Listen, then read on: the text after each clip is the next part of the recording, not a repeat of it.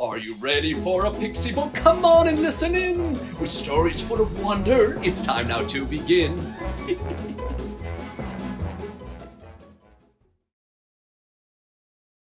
Hello there, children. It's time for another wonderful story. Oh, Storybook, good to see you again. Oh, that's a good one. Storybook, thank you. It's called The Frog Prince. Once upon a time, in a kingdom far away, there lived a king and a queen and their daughter the princess, a charming young woman. On her birthday, her royal parents gave her a gift. No, not a drone. Drones didn't exist back then. It was a ball, a golden ball, beautiful and smooth, made with real gold in it. It magically went up high in the sky when she threw it, and shimmered under the sunlight. Oh, how much the princess loved that ball. She played with it every single day with her friends. One day, quite a gloomy day actually, the princess went outside as usual to play ball with her friends. They played and played for hours, up until the ball was thrown too high up and fell far away. Too far for the players to even see. The princess rushed to search for it. She searched and searched, strong wind blowing in her face and dark clouds gathering above her. And then she saw it. On the edge of a pond, there it was. But oh no, the wind was cruel to the princess that day. It blew the ball over the edge and bloop, into the pond it went, sinking to the bottom. After all, gold is heavy. The princess was so upset, and for a good reason. Her parents gifted her this beautiful golden ball, and she loved it so, and now it was on the bottom of this dirty pond. She feared she would never see it again. She stood there near the pond and cried, "Oh, what will be of my beloved golden ball? How will I tell my parents I lost their precious gift? Oh my!" Suddenly, she heard a splashing sound when a little frog's head appeared above the water, staring at the princess. And then it spoke. "Hello, princess. Why are you crying?" The princess was shocked. You can speak, but you're a frog." The frog nodded. "Yes, and you're a princess. But why are you crying?" The princess, sniffling and rubbing her eyes, told the frog about her precious ball. The frog paused for a moment, scratching a slimy little chin with a slimy little hand. Well, if I go down under and retrieve your precious ball for you..." The princess's eyes lit up. "I'd give you anything. Please, please do it." "Is that so?" said the frog. "Look, it's awfully cold and dirty here, and quite hard to find food or shelter. If I get you your ball back, will you let me into the castle you live in and let me eat dinner with you?" The princess immediately nodded her head, her hair getting wet from the rain that began falling down. Yes, I will. Yes, please, please," she said, not really thinking it through.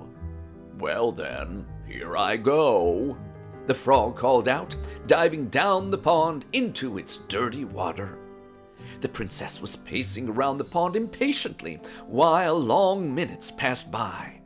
Then, suddenly, his head appeared out of the water, and soon after, his hands holding her precious golden ball. He swam to her, placed the wet ball into her waiting arms.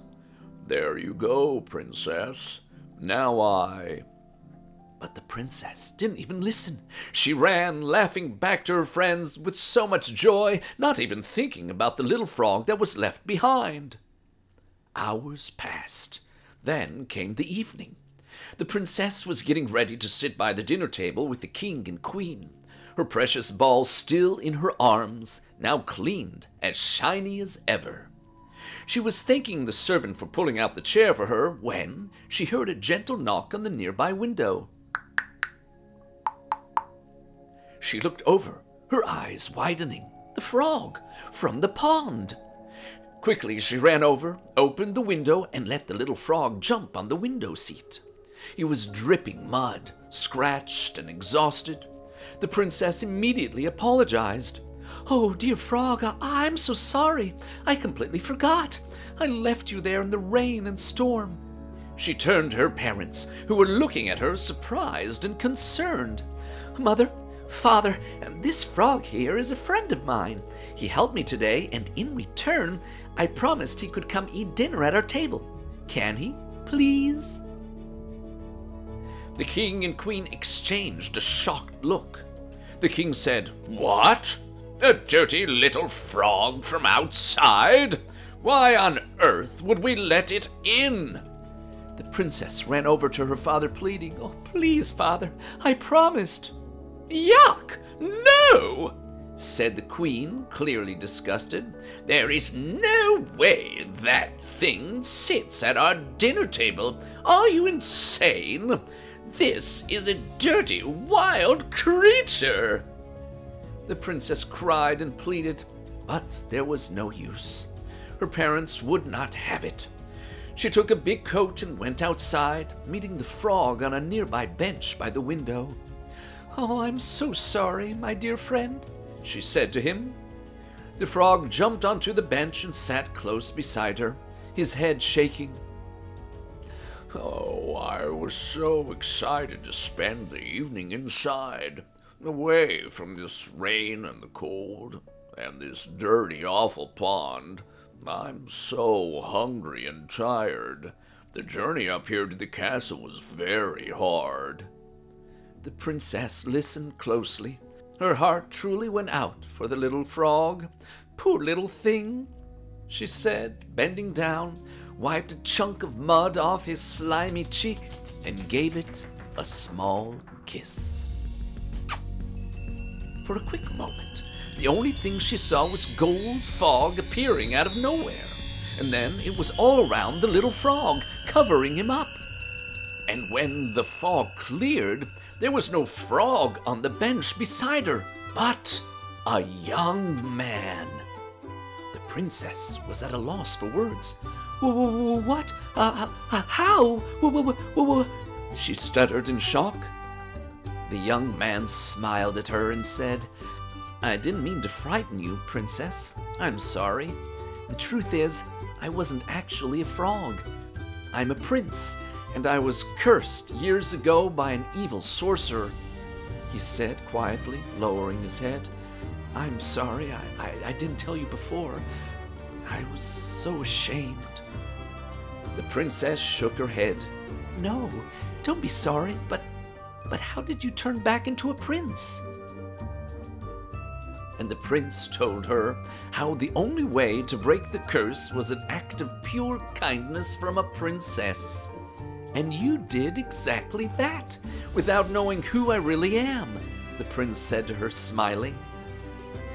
The king and queen were very confused when their daughter went back inside, accompanied by a prince, whom they gladly invited to dinner.